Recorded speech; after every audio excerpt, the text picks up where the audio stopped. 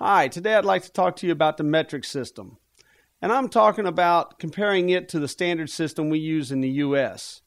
When I first started learning about the metric system over 40 years ago, I thought it was a very logical way to go. I thought by now we'd be using it, but we're not. We're kind of set in our ways and we're afraid to change what we're doing.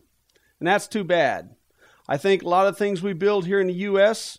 might sell a little better overseas if people overseas knew that they could work on it easier, didn't have to buy special sets of tools to repair or do maintenance on American goods or items.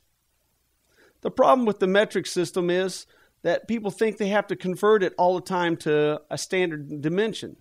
Like 2 meters is a little over 6 feet. That maybe a kilometer is a little over half a mile. They need to stop doing that. Just think of the metric system alone. We do that nowadays with car engines. There's a good example. We don't use cubic inches anymore. And someone says they have an engine that's 3.5 liters or 5.7 liters or whatever. We don't ask them how many cubic inches that is. We've become accustomed to it. And we know that 5.7 is bigger than 5.5. It's smaller than 6 liters. We don't worry about converting it. Same thing with skiing. Skis are all numbered like 165, 185, 200. Well, that's all in the metric system.